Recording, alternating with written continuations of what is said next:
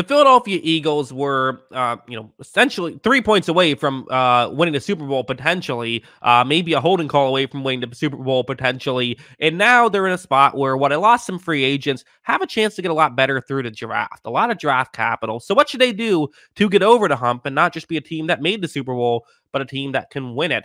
Well, let's get into it. Let's do the 3-round mock draft for the Philadelphia Eagles. So not going to do any pre-draft trades. Let's see where they're at picks 10. So just to see what happened before this, 4 quarterbacks did get taken off the board, along with Will Anderson, Jalen Carter, Tyree Wilson, Christian Gonzalez, and Peter Skoronski. Pick number 10 for me is an interesting one. There's several guys I wouldn't hate. I wouldn't hate Jackson Smith and Jigba here, someone who could kind of complete that receiving core, be a good third option, would actually be very fascinating. Wouldn't hate Quentin Johnson, although I think that they have guys who can do what he can do. Devin Witherspoon is someone who could be kind of, once one of those older corners doesn't play well anymore, now you have Witherspoon. However, for me, I think the pick is Kalijah Cansey, a guy who's, I think, really would fit that team well, as a guy who can just be an interior pass rusher from the inside. That's all they would ask him to do. I think he could be great at that, and I would actually love that as a fit. So definitely someone that I would be very fascinated in. Now, here's another thing that's interesting. So for me, O'Cyrus Torrence, I think, would have been my pick at number 30, but he's off the board. So this is the draft. Sometimes you have a fit that you love, and now he's gone, which definitely could happen. So do you maybe want to go after a wide receiver that could fit? Well, probably not, because the wide receivers are off the board too. Even Bijan Robinson, where this might have been a chance on might have had an opportunity to take him there. Don't love that because he's off the board, so you can't do that anymore. So now, what is the move? Do you just go best player available? The answer might be yes. You might just say, okay, who do I like the most? For me, Emmanuel Forbes might be that guy who, again, do they need a corner? No, they don't. And they're trying to be competitive now. So maybe do you trade this pick? Is this a trade option? Do you look at it and say, let's try to, trade back and get more picks? I don't know if you need to trade back, though. I think that realistically, I would consider maybe just trading in general to get like an actual player, but not doing that. Let's just draft a player. To me, I think I'm going to go with, is it crazy to go with DeJuan Jones here? Like, listen, it's not like they need a tackle right now, but they could use an offensive lineman of some sort. And now how do you make it work? Right. I know that the offensive line guys watching this channel are going to say, what are you doing? Why are, you got to get if you need a guard, you got to draft a guard kind of thing. Well, Cyrus Torrence is gone. So what do you do here? Jordan Mailata and Lane Johnson are your tackles. That's it.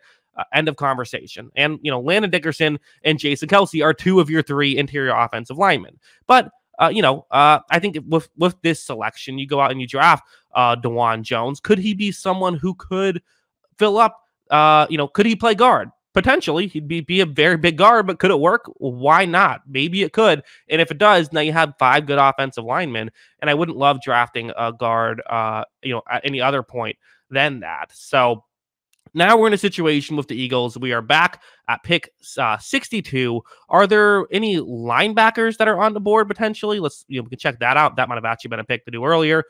Don't love this at this spot. No, there's no linebackers to go after. That's not a question. Not doing that. So now where do you go? Do you go after Tuli Tuilopo? Gotta learn how to say his name because I keep drafting him in some of these drafts. You could, again, to have Brandon Graham, Hassan Reddick, and Josh Sweat. They don't need another edge rusher, but they do love their edge rusher. They love to use so many different guys.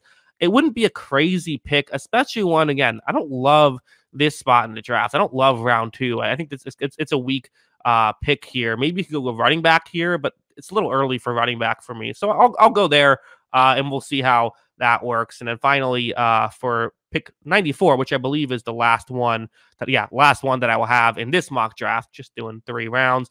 What are the receiving options like? You have, Nathaniel Dell, which, listen, I'm not a huge Nathaniel Dell guy, but maybe for this spot, it makes sense to get a third option and hope that he can work it out. So I'll do that. Good value at 94. So what is my grade going to be? I'm guessing A+. I think I knocked it out of the park. I think I did great here. What is PFF give my grade?